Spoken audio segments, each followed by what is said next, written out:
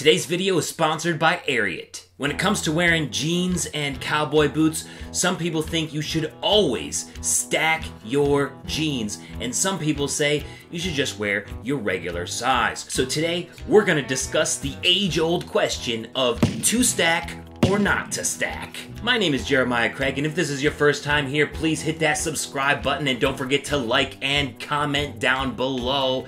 I've tried dozens of jeans and dozens of cowboy boots, and I've developed a specific rule for myself when it comes to whether or not I should stack jeans with specific boots. And it all comes down to what type of jeans they are and what kind of boots that I'm wearing. So this is just my specific rules that I've developed for me. If you have other rules out there, please put them down in the comments. Everybody has their own way of doing things, but if you don't know what to do, I'm gonna share my thoughts here in this video to give you a good starting point. First, let's talk about what stacking jeans is. Stacking jeans is wearing a longer inseam, so the pant bunches and sort of stacks upon itself at the bottom around the top of the boot. And this is done historically so the jean doesn't ride up while you're in the saddle, kneeling down, or just sitting in general. This is why when you wear cowboy boots and stack your jeans, it can look classic because people have been doing it for decades, maybe even a century or more, but it doesn't always work with some of these more modern styles. So I have 3 different kinds of jeans today that I will be trying on side by side with my true size, which is a 32-34, and my stack size, which is a 32-36. All of them will be Ariat jeans since they are the sponsor today, and a huge shout out to them for supporting this channel. And for reference, before I show the side by side, my height is 6'1" and my weight is around 175 pounds. I'm also going to try on the jeans with 4 different types of boots. The Ariat Heritage Roper will be the short heel and the short shaft example. This Nakona Shrunken Shoulder boot will be a more underslung heel example. This Anderson Bean Ostrich boot will be a square toe example with a short heel. And this Hondo 3416 will be a spur shelf example here with a square toe as well. This is a more buckaroo style boot. Alright, let's start with a relaxed fit jean featuring all 4 of those boots, side by side, a 32-34, the regular size, and a 32-36, the stacked size. And we can see it here first with the Roper, with that short heel, and with this being a relaxed fit jean, you really can't tell much of the difference here, maybe a little bit as I turn around, and you can sort of see how much lower those jeans come around the heel. It's really not that much of a difference with this boot at all. With these being relaxed fit, I think there's really not much of a difference, at least with the Roper. But when we look at it with the Nakona, you can kind of see that the stacked size comes over the heel quite a bit, and that's not something that I really like.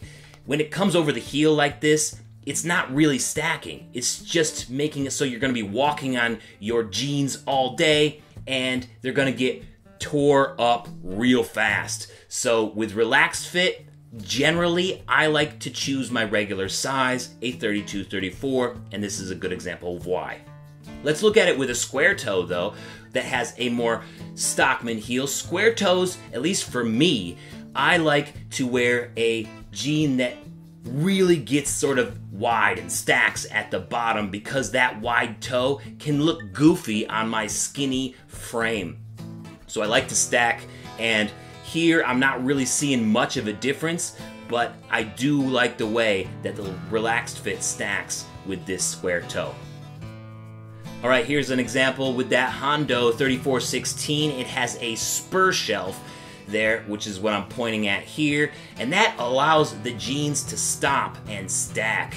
So we're gonna be running into this a lot in this video, and usually with that spur shelf I like to stack jeans. Alright, let's keep things going with a straight leg example. This is an Ariat M1, and one of the problems that I'll have when I try to stack straight leg jeans with shorter boots, say around 10 to 11 inches tall, whether it's a round toe or a square toe, is you get a bucket effect. And you can see that here, where the stack size is just sagging into the top of the boot and it doesn't look good at all. You get that a little bit with the regular size, but it's not as bad as the stack size. That's why I like to wear regular size straight leg jeans with ropers. Here we have like an average cowboy boot example with an underslung heel on this Nakona boot, and I feel like you could go either way when you're thinking about a straight leg jeans and a boot like this with a underslung heel and no spur shelf. It works really well either way, like whatever your preference is. I've done both with this pair of boots, and you can see why. Alright, here's the square toe with the short heel example, and here I like to stack my jeans with a square toe for the same reason that I explained before. That square toe is really wide, and sometimes, depending on the boot, it can get wider than what my ankles are, so I like to make the bottom of my jeans a little bit wider with that stack so it doesn't look as goofy. It's not bad though. Alright, here's the straight leg jean example with a boot with a spur shelf, and you can see again that the jeans are stopping at that spur shelf when you try to stack it, and it works really, really well. This is a very traditional look. It's not happening with the regular size. They're not even reaching that spur shelf. I really like to stack jeans when my boots have a spur shelf. I think it looks great. It's so traditional and classic. Alright, let's keep things going with a boot cut example. This is an Ariat M7 jean, and oftentimes I will just go with my regular size with a boot cut jean all the time. And you can see why here, because these flare out. This is a super flared example, but they cover the heel, and I really don't like walking on jeans all day, and I like to show off the heel because sometimes heels can be really cool. With the more traditional cowboy boot example and that underslung heel, you can see exactly what I mean. When I try to stack boot cut jeans, it doesn't stack at all, right? You're supposed to be getting that sort of leveling, that stacking upon itself, but really, it just slides over that heel, and I'm gonna end up walking on this jean all day long on that stack size. The regular size is long enough when it comes to boot cut, in my experience, and that's why I try to stay away from stacking boot cuts. Here's another example with a square toe and a shorter heel, and these boot cuts are even starting to slide over the heel on this. I think for the most part, you guys are going to be fine with a regular size boot cut jean unless you want to destroy your pants. Because those pants are going to get destroyed real fast when you try to stack boot cuts. Unless you have a spur shelf. This is the advantage of a spur shelf, is that you can stack boot cut jeans like this because it gives them a place to stop. Now on this Hondo, it has a pretty significant spur shelf. It's like a ½ an inch out there, if not more, and it's stopping these boot cut jeans and allowing them to stack. So you could get away with it in some situations.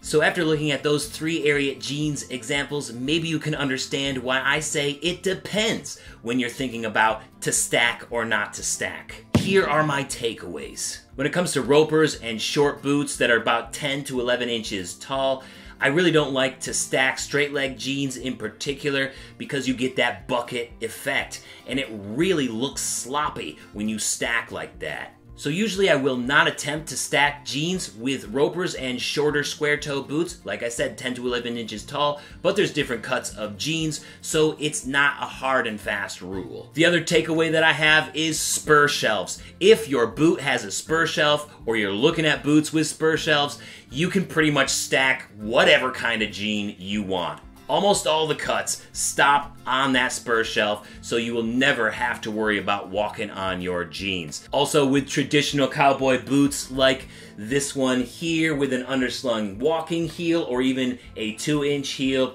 depending on what you like, you can pretty much go either way with straight leg jeans. You can decide to stack or you can wear your regular size. So it really depends on what kind of boots you like and how you like your jeans to look while you're wearing those boots. And my final takeaway of it depends of to stack or not to stack is with wide square toes and block heels like this Anderson Bean, for example. I like to stack in general when I wear those kinds of boots because, like I said, that wide square toe can look goofy on my skinny frame. So I like to try to make the bottom of my leg as wide as possible with that stack, and then it doesn't look as goofy and I can make the square toe work for me. But these are just general rules that I've made for myself when I'm trying to decide whether or not I want to stack jeans that day. I want to know your rules down in the comments. Please share your experience with everybody coming through wondering what size jeans they need for their cowboy boots. Thank you so much for watching today. I got lots of different jeans videos which you can catch in the description or at the end screen, and I'm always reviewing cowboy boots as well. So please subscribe if you haven't yet. Thank you so much for watching, and I will see you next time. Peace. To stack or not to stack depends on what boots and jeans you have. It might look good or it might look whack. To stack or not to stack. Yeah. Thank you so much for watching today. Why don't you check out this video of a different pair of Ariat M7s up here, or check out all of the jeans videos in this playlist. Don't forget to subscribe, and I'll see you next time. Peace. Have a good one.